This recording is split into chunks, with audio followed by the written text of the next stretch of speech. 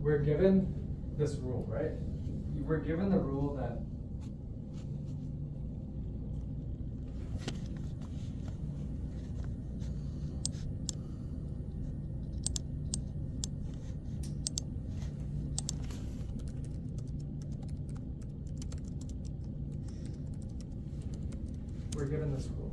that tails x equals cons of x and tails t, right?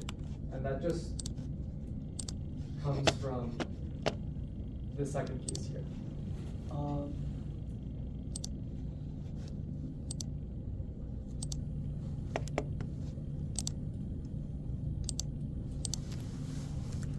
So we then have to give a substitution that should take place in order for us to apply this rule, right? So generally speaking, any given x isn't necessarily going to give us this cons of x and tail t, right? Because for example, if x is nil, then it's not going to return this, it's going to return something else. So we have to have a substitution that takes place on x in order for us to use this rule. So, like the first problem, sort of, yeah. There are a lot of these terms that are used interchangeably, like substitution, and I'm hesitant to say it's exactly like the first problem, but it's the same idea in the sense that like you are substituting, of course. So in order for us to be able to apply this rule, what does x have to be? Yeah, x has to specifically be a cons, right, of h and t. So then we can say, and we have to use this parse syntax. So that part, to be honest, I'm not 100% sure on the syntax we're using here. But basically, in general, the substitution you have to make is that x has to be of this form, right? It has to be a cons of an h and t. So we can say, in order to use this, our substitution, it's a singleton of x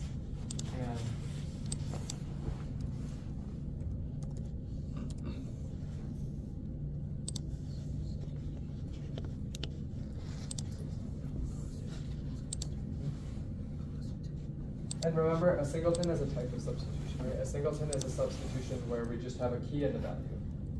So these two together form a rule, right? And this can't exist on its own as a rule because x is just a general variable, right? X is a variable, and if we're assuming x is a list, it can have two different types, but not every single list is going to give us this output, just as not every single list is going to give us this output, right? It depends on the specific value that we're giving. Well, the singleton has kind of like what we do here. Yep. But instead you have to do like the parse stuff when you do that model. Yep. So equivalently, for this first problem, I said tails nil equals cons of nil nil, right? Like that's a yeah. So that's an equation, and then we don't need to make any substitutions in order to apply this. I could just as easily say tails x equals cons of nil nil, while making the substitution that x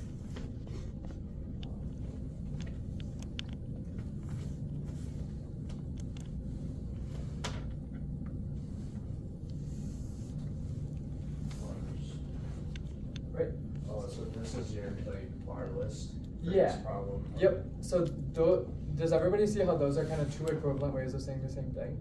I can either specify in the rule itself that like when I pass in nil as an input, I get this output, and then I don't need to have any variables that I need to substitute. Or I could give this variable named x and say, okay, when x is a nil, that's what this parse is doing. It's just sort of like, So when x is like on that tail, you have to do the parse thing. yep. And the reason we can't,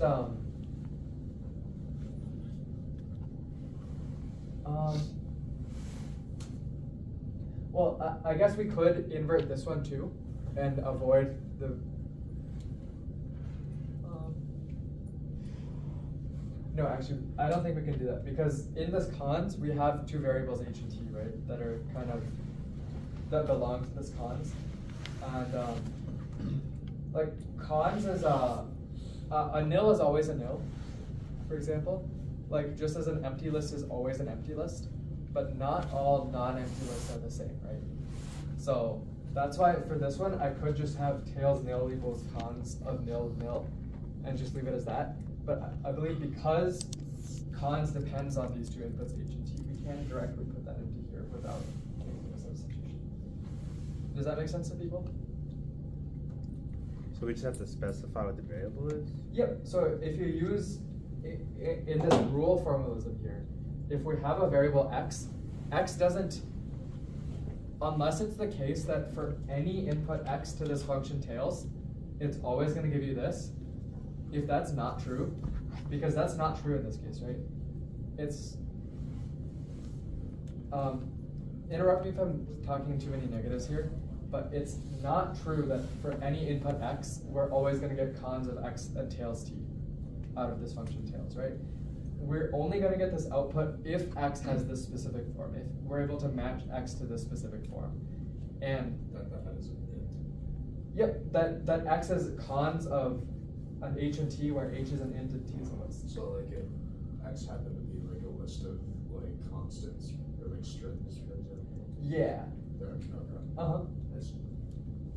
Yep, so it's only, sorry. Yeah, but the objective is just, so like you, because I think on the practice picture that line, right, or 3B is giving you like calling tails on x and then like the match, but the, so the idea is, the answer here is to write this variable list that represents in like the of like what happens, I guess. Yeah. Like it's substituted. Yep.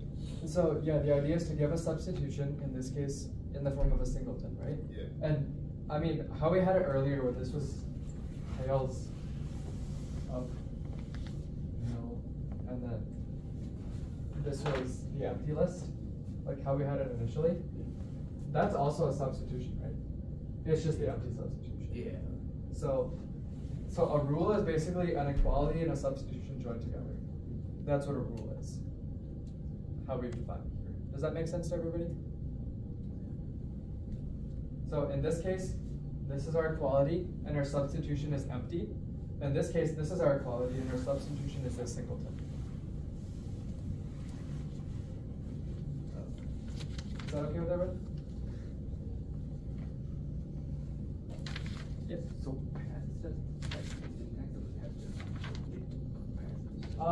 yeah, it's a specific syntax here. I'm not super familiar with it. He has something about it in yeah.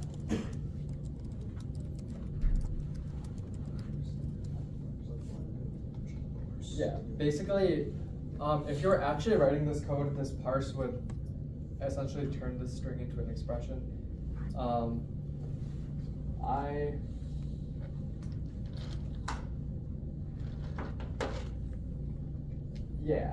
Yeah, that's kind of all it does here. It just turns the string into an expression.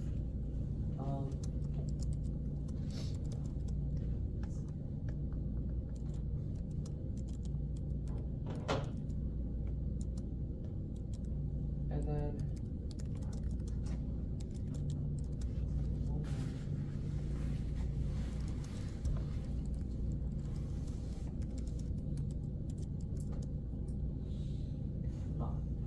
so then we have give the rule variables left-hand side and right-hand side for the cons case, right? So that's kind of pretty similar to what we did here. 3B is distinct from this one in that we give he gives you like a specific equation and then you have to come up with a variable list to match that equation. But in 3C, you're kind of doing the same thing that you did in 3A. So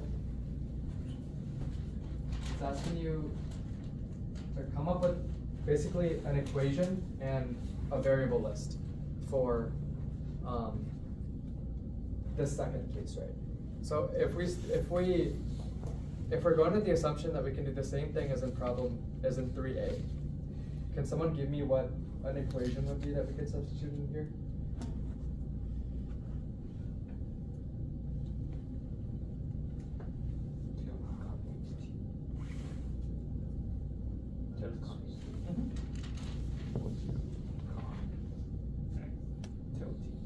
Yep. Yeah, so you have it almost exactly right. So, pretty much the exact same as we did here. We say tails on this certain input form gives us an output, right? So, let's see.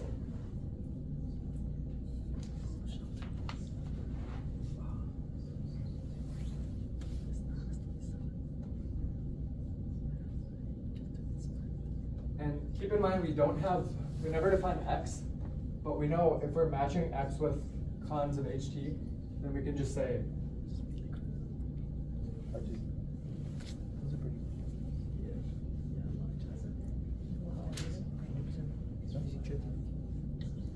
So you're tossing in the entire expression con ht into the function. Yep, because here we don't define this variable x in here, but we know that since we're matching x with this form, x and this cons ht are interchangeable.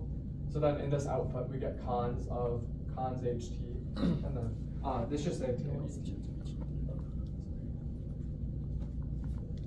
Tails t. And then now we have, instead of a substitution, we just want the list of variables used. So what variables do we use here that aren't defined types? ht. Yep, just h and t.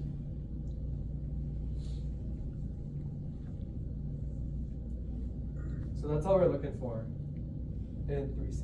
Does that make sense to everybody? Did you guys just use cons or con h and t as the input just because, or is that like specifically what you're looking for as the input, or it could have been something else? In this case, it's specifically what we're looking for. Okay. Because we ask you to give a rule specific to this con. Okay. So you said x equal to con h and t. Yep, the same as here we set x equal to nil, right? Yeah. In this first part. And then we just basically say what's the output from there. Yep. And then because in this nil case we didn't have any variables that we used, because nil and cons and tails are predefined, right? We know tails is this function, we know nil and cons are specific subtypes of this list type. But here we have h and t that we don't, I mean, yes, they're an int in a list, but they're not like a specific int or a specific list. So those are like variables, I guess, to our rule here.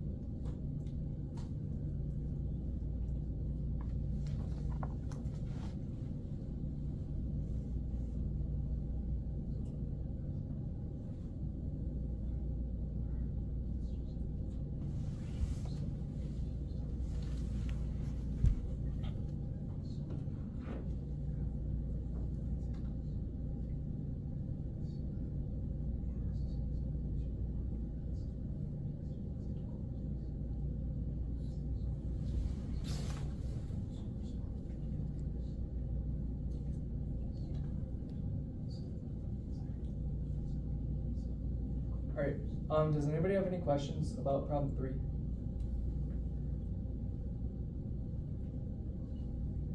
If you do at all, feel free to raise your hand, I'm happy to answer it, but if not, I'll move on to problem 4. All right. So, in problem 4, what we give you is the output of this perform steps function, and we don't. So in problem 4, we have a perform steps function, right? And we're assuming this perform steps function is a function that kind of starts proving something until it can no longer synthesize something, right? And we pass into perform steps equalities, which is some set of equalities that we don't define. So in this problem, we never tell you what equalities actually, like what equalities actually contains in it, but you can assume it's some set of equalities that we have. And we're trying to prove a certain equality, right? That's given at the top of the problem. What we're trying to show is that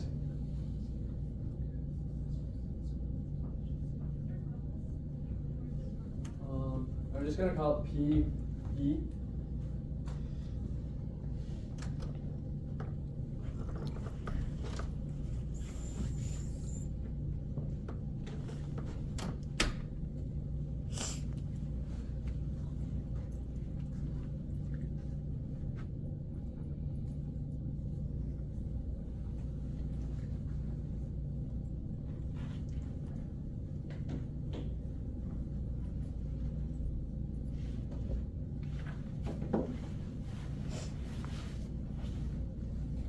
So this is, like, for example, you can think on past homeworks, like this is something we would give you to prove, right? And that's what we're trying to have, the program do for us. So,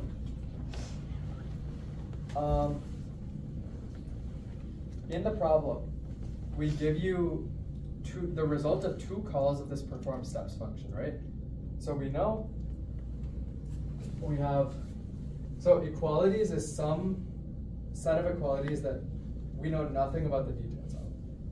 So we can just write it down and we don't have to really think about it further because it's just an input to perform steps. So we have perform steps of equalities and then this left-hand side here.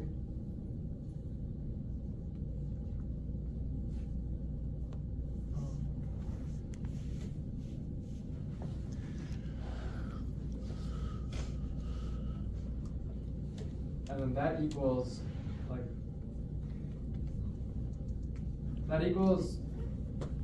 I'll call it, basically that just gives us a series of steps, right? So we can think of perform steps as our proof in a sense. Sorry, does anybody have any questions so far? I want to make sure I'm not being confused before I get too far into this.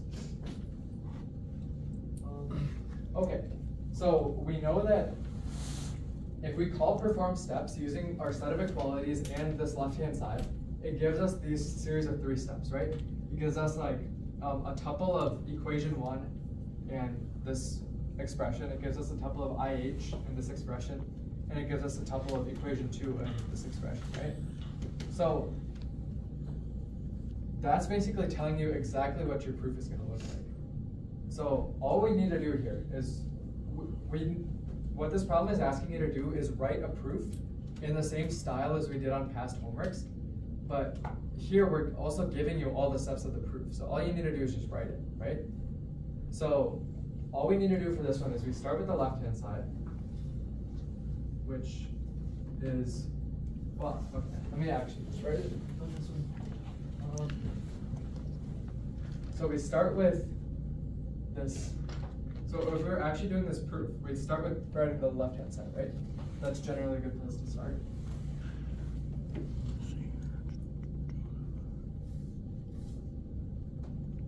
we can say that equals.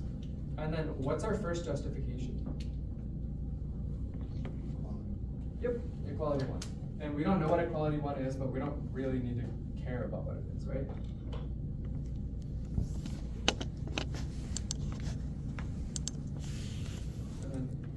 What's that going to be equal to? Yeah.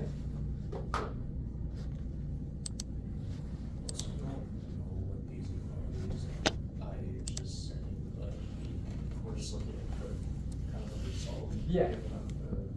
Yep. So this problem, it's kind of deceptively simple, right? All you need to do is just write out. It's like we give you a proof and we give you all the steps of a proof, we just kind of write it in a little bit of a strange way. And all we're asking you to do on this problem is reorder it into the same style as the previous proofs we wrote, right? So, so like you get equation 1, equation 2, and you want to go to equation 2 back to equation 3. yeah. Yeah, so I'm not gonna write out the actual steps, but it's the same idea for the first perform steps call, right? We call our justification is the IH. We have that cons of x bar yy, and then we have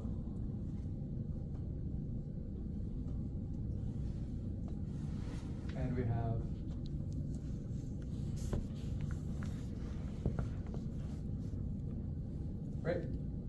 And so that's kind of all we can get from the first perform steps call. We just wrote down step by step what that function gave us. You're right. The kind of more cons of parentheses x and what did you mean the same exact thing, or does that? Oh yeah. That's what I meant. Okay, cool. Yeah, sorry about that. So the next step would just be like the deductive hypothesis justification. Yep. And then just simply writing cons x bar y. Yeah. That's like your next result. Yep. Actually, I think that's a typo there. I think what I had might have been. Oh, what you had then? Yeah. Okay, cool. So. Okay, gotcha. Yeah. Sorry, I was just looking at the other ones. I think you just made a typo there, but. Gotcha. So then you go from equation 2 to equation 3. Yep. So similarly, how what you're saying is exactly right. So normally, when we do these proofs, we're trying to get from the left-hand side to the right-hand side. One tactic that we can always use is to simplify those both down to like a happy middle, right? So that's exactly what this is doing. We can see that if we take the left-hand side, we're eventually going to get this cons xy. We know that from the first part, or from the first perform steps call. And we can see from the second perform steps call that if we input the right-hand side, we're also going to get to this cons xy.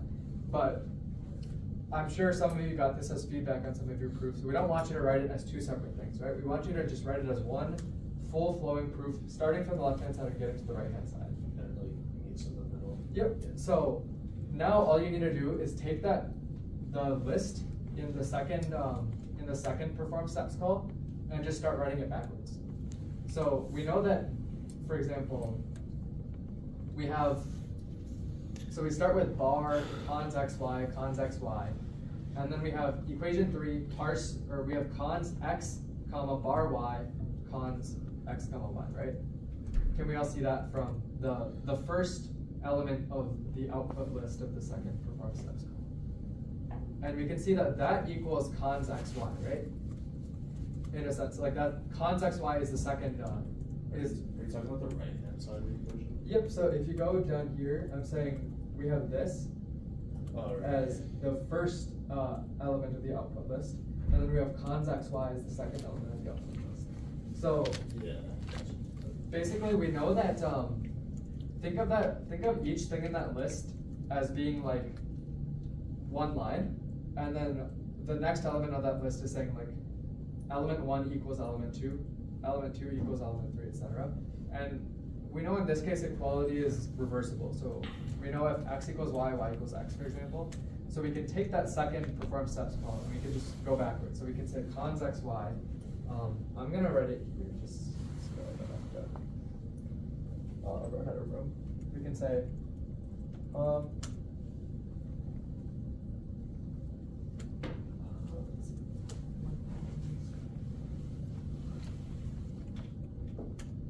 so we can see So you could just work like bottom up, like you write your hand side of the con, you just work your way up until you get that to cons x. Yep, definitely. Okay.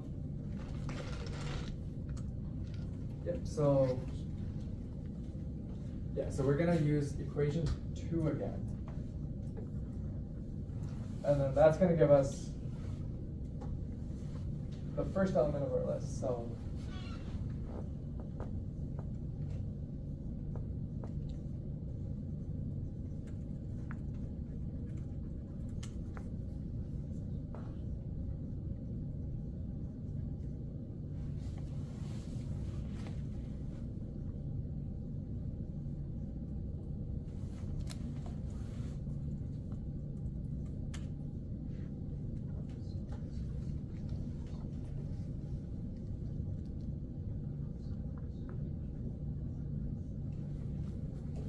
and that's how we need to write.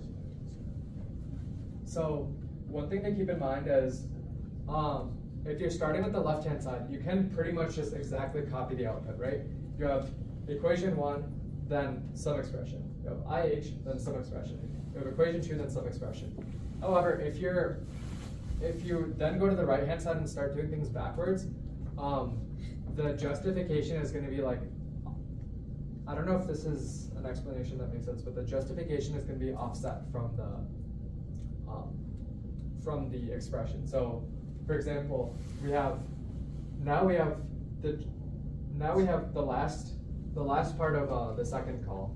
It was just cons x, y, and then we have the justification, and then we have an expression, and then we have another justification, and then we have our final expression. So we just kind of do everything backwards. And yep. Hold on, continue. I was just gonna ask. In his answer, he removes like EQ2. Do we lose points if we have EQ2 on our thing? Sorry.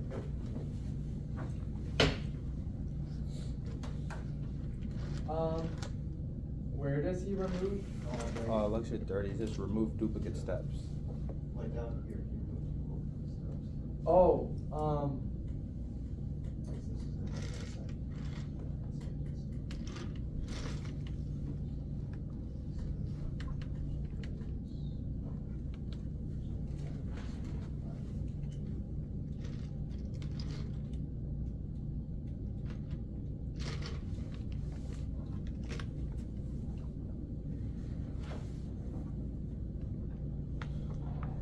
yeah. In this case, I didn't see it because I didn't write out the IH step all the way. But we can see that if we did write this out all the way, we'd end up with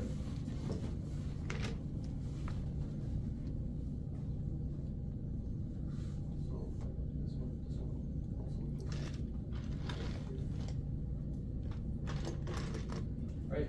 So after we apply the IH, we get this expression, right? But because we can see that this is exactly equal to something that comes up later, then that allows us to remove everything in between.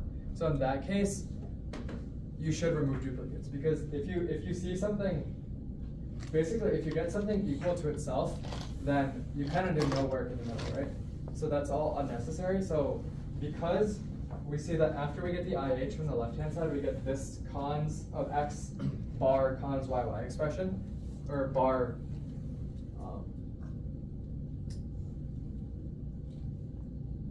yeah, whatever it is. I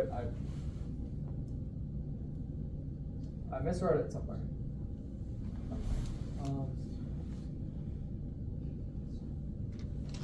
Yeah, I miswrote it here.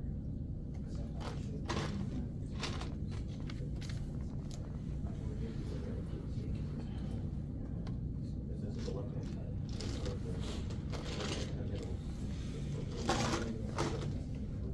But I think it's confusing why you call this simple. You don't see the justifications and then the expressions and then just kind of copying them. Yep. It's really that simple. Yep. Like, is there any like evaluation to it outside of that?